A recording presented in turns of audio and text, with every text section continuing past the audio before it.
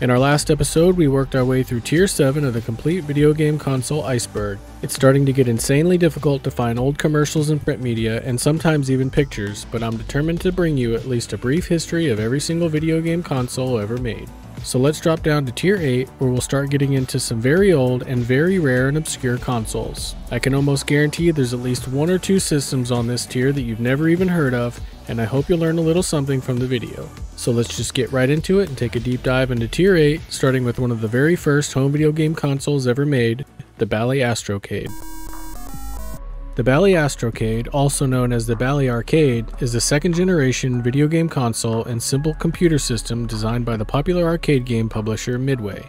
It was originally marketed by mail order catalog for release in 1977, but due to production delays, it was released the following year. The original cost was $299, which is well over $1,300 today adjusted for inflation. The machine was renamed the Bally Professional Arcade by the time it shipped, but it had little retail exposure outside of computer stores. That year, Bally decided to leave the market, and a corporate buyer from Montgomery Ward stepped in and bought the rights to the console and sold it as the Bally Computer System before finally changing its name to the Astrocade in 1982. The Astrocade is mostly known for its very powerful graphics for the time. It had a 1.7 MHz CPU, up to 64 kilobytes of RAM with upgradable modules, 8 kilobytes of ROM, and up to a 320 by 204 screen resolution in 8 colors with the installed RAM add-ons. The Astrocade was one of the first cartridge-based consoles, and its games were known as videocades. The system also included 2 games built into the console itself, Gunfight and Checkmate, along with a calculator and a doodle program called Scribbling. Most cartridges included 2 games, and when they were inserted into the machine, it would boot to a menu listing the programs on the cartridge first, and then the 4 built-in programs. On the front of the unit was a 24-key hexpad keyboard used for selecting games and options, as well as operating the calculator. On the back were a number of ports, including connectors for power, controller ports supporting up to 4 controllers, and an expansion port. On the top rear of the unit was an empty space that could be opened to store up to 15 game cartridges. There were a total of 28 games released for the Astrocade, including many popular arcade classics like Space Invaders, Galaxia, Seawolf, and Grand Prix Demolition Derby. When purchased in 1981, the Astrocade also included a basic programming language cartridge so that the user could use a simple line editor to program in the basic language. Programs were entered via the calculator keypad with a plastic overlay displaying letters, symbols, and basic keywords. These were selected through a set of 4 colored shift keys on the keyboard. One available peripheral was the Z-Grass unit that sat under the Astrocade and turned it into a real computer, including a full keyboard, a math coprocessor, 32 kilobytes of RAM, and a new 32 kilobyte ROM containing the Grass programming language. The unit also added I/O ports for a cassette and floppy disk, allowing it to be used with CP/M, which is a DOS-style operating system at the time. The Astrocade was a pretty successful system, but the video game crash of 1983 brought an end to this area of video game consoles, and the company discontinued production later that year. While the Astrocade was being produced in the US in 1977, a new company from Japan was getting into the home video game market, and their name is Nintendo. The Color TV game is the first video game console ever made by Nintendo. The system was released as a series of 5 dedicated game consoles between 1977 and 1980 and available only in Japan. By the late 1970s, Nintendo began moving away from toys and playing cards and into the rapidly growing video game market. This decision was based on the smash success of the arcade game Space Invaders in 1978. Nintendo had no prior experience in manufacturing electronics and had previously contracted Mitsubishi for production of EVR Race, which was a very large arcade machine, so they decided to work with them again for the Color TV game. For the first 2 consoles, Color TV Game 6 and Color TV Game 15, Nintendo acquired a license from Magnavox to produce its own Pong clone game consoles. The Color TV Game 6 was launched on June 1st, 1977. It retailed at a price of 9,800 yen, or about $360 today, which was much lower than competing systems, and Nintendo used this as their marketing tool. It contains 6 variations of Pong, such as adding additional paddles, decreasing the size of the paddles, and adding deflecting shields in the center of the screen. It can be powered by batteries or by a power adapter sold separately. 2 weeks later, Nintendo released an improved version of the TV Game 6 featuring a cream white outer casing and removed the power adapter. A second variation was produced as part of a promotion with company House Foods to promote its House Shanmin instant noodles. It's identical to the original TV Game 6, but has the House Shanmin logo on the casing. This version was produced in limited quantities, making it incredibly rare today. Sharp Electronics also produced a dark orange colored version of the TV Game 6 to bundle with its television sets. 1 week after the release of the TV Game 6, on June 8th, Nintendo released the Color TV Game 15. It retailed for 15,000 yen or about $540 US. In reality, the TV Game 15 is a re-release of the TV Game 6, only it has 15 games. The TV Game 15 has detachable controllers which are stored in a small compartment on the system. Nintendo produced a second model of the TV Game 15 with a reddish-orange casing, which had a longer production run and are more common today. Sharp also made a white-colored version that was renamed Color TV Game XG115 and is quite rare. The third version, the Color TV Game Racing 112, was released a year later in June of 1978 and is significantly larger than the previous two consoles. The built-in game is a top-down racer similar to Speed Race, which was an arcade game of the era. The console comes with 2 paddle controllers for multiplayer support, and the name came from the 112 possible game combinations. Color TV Game Block Kazushi was released the next year in April of 1979 at 13,500 yen. This version of the system was produced by Nintendo themselves, allowing its name to be displayed directly on the console. Block Kazushi includes 6 cloned variations of Breakout, which was an arcade game released in America by Atari. The system's casing was designed by Mario creator Shigeru Miyamoto and was one of his very first designs with the company. The final console, the Computer TV Game, was released in 1980. Because dedicated game consoles were decreasing in popularity, the Computer TV Game was only produced in limited quantities, making it incredibly rare today. Miyamoto again designed the system's white-colored casing and the packaging. The Color TV Game series was very successful for Nintendo and it was a commercial hit. In 1983, they stopped production of the Color TV Game, having sold well over 30 million units in total. This allowed them to concentrate on the next generation of video game consoles, the Family Computer, which became the Nintendo Entertainment System in the US. Widely considered one of the greatest video game systems of all time, the NES would not exist today had it not been for the success of the Color TV Game. Another Japanese company seeking to compete with Nintendo in 1977 was Takatoku, designing Japan's first ever cartridge-based console, the videocassette Rock.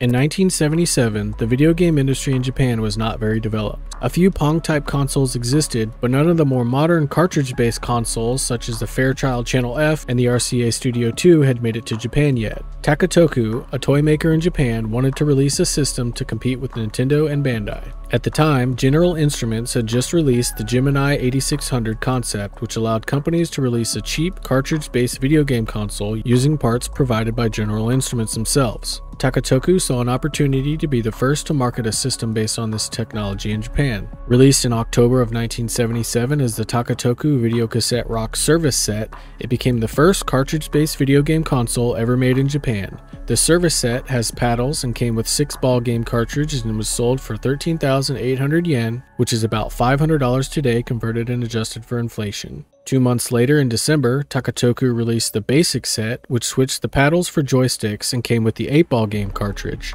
The Basic Set was the most expensive version, selling for 17,500 yen or about $650 today, and it was also possible to purchase the console itself with no game cartridges for 9,800 yen or about $375 today. There were 7 games in total made for the system, including a tank game, car race, stunt rider, and 2 audio synthesizer cartridges. The videocassette Rock never really caught on due to the competition of the Nintendo Color TV games and the Bandai TV Jack consoles, making it very rare and sought after by collectors today.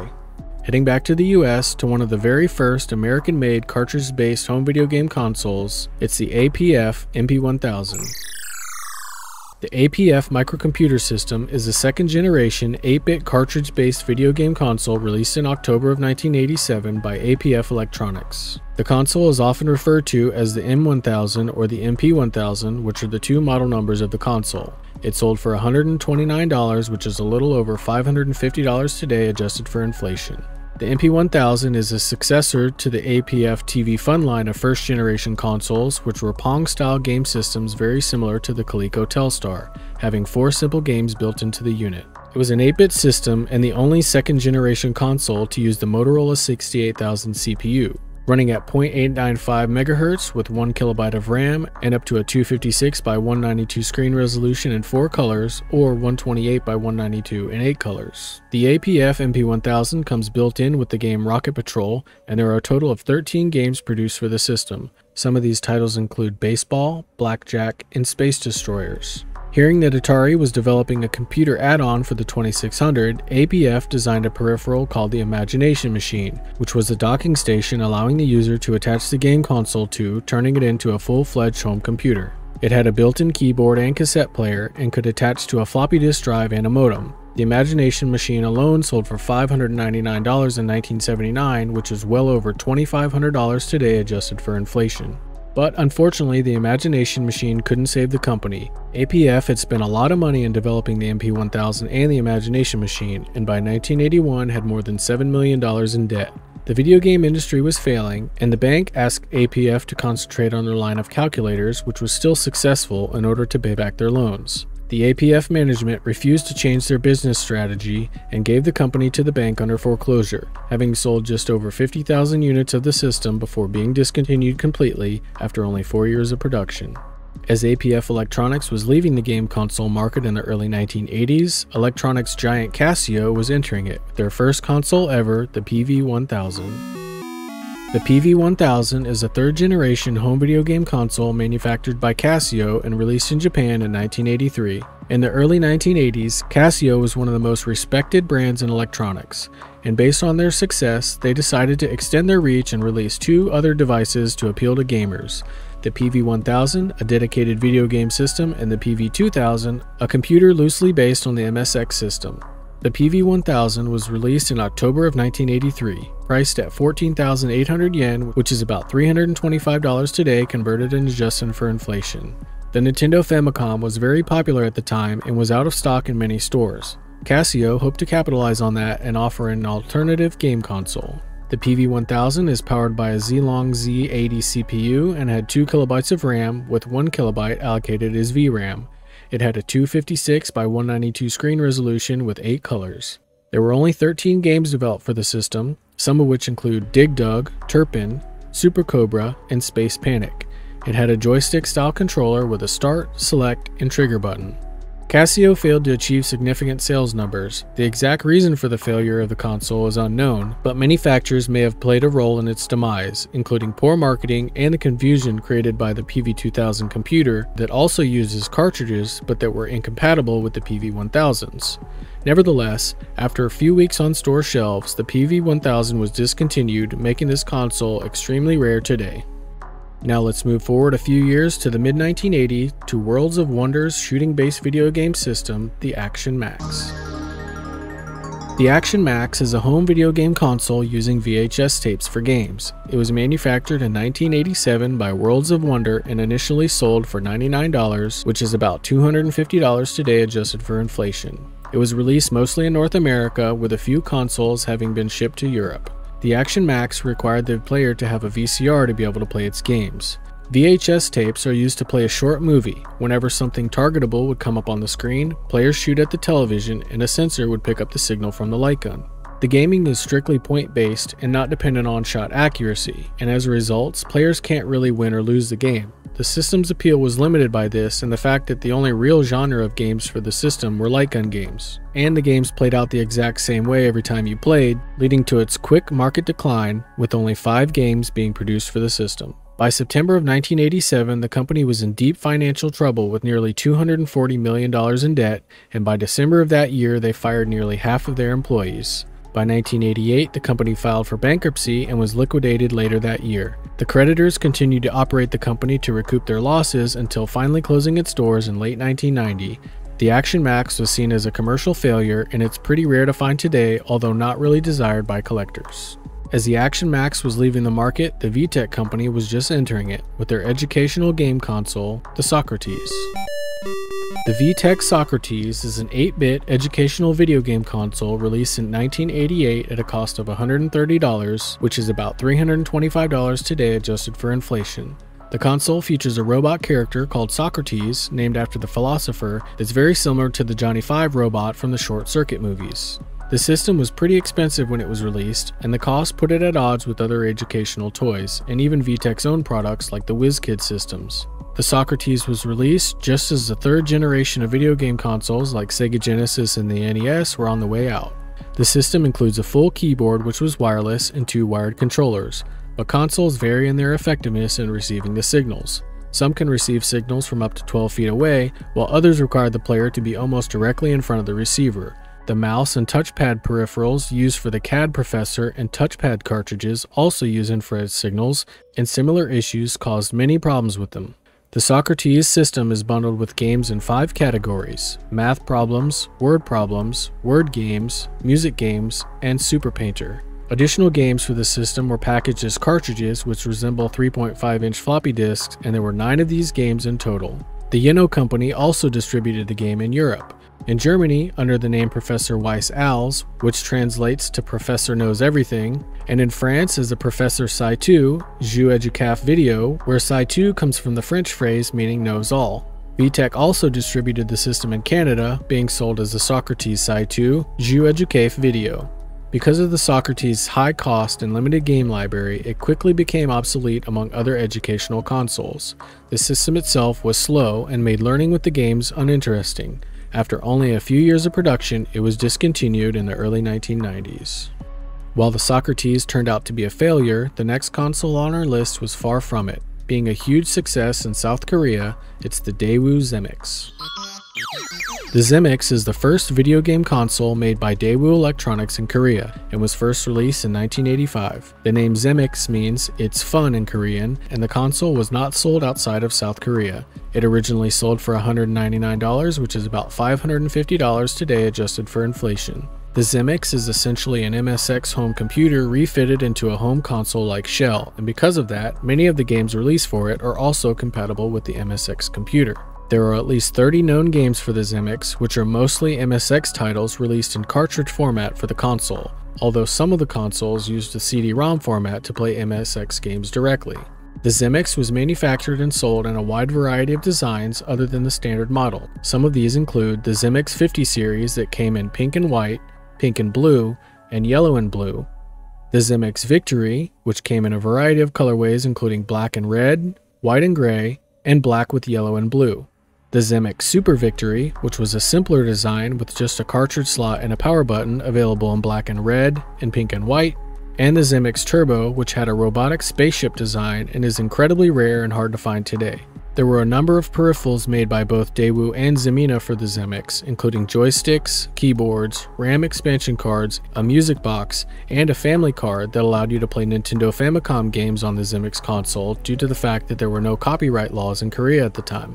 Then there was the Zemmix Kobo, that included a monitor, a storage tray for games, and this very strange console layout with built-in keyboards and symmetrical buttons for 2 players.